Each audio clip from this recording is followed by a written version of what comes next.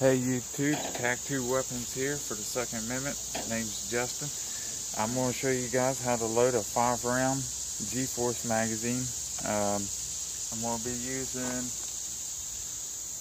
these. They're low brass. They're 2 3/4. So what you want to do is put your first round in the magazine and seat it to the back of the mag, just like that.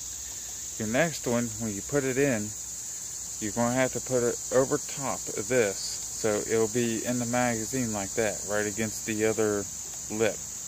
If you get them stuck in like that, it's not going to feed right. It's going to jam up and malfunction in the gun. So your next one, you just want to push down and slide towards the back.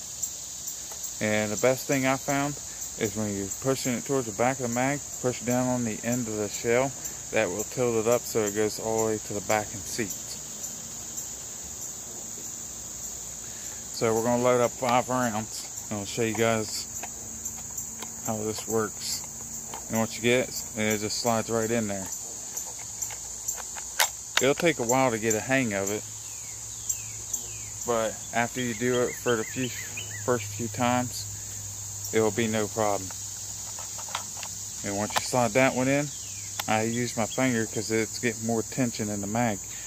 And once I get it in there, it's got a little bit of play right here. So what I want to do is push back and it slides right to the back of the mag. That easy.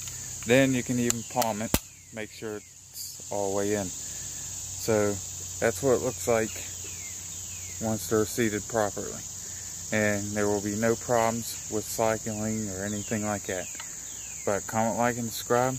And we'll see you guys in the next video. And thanks for watching.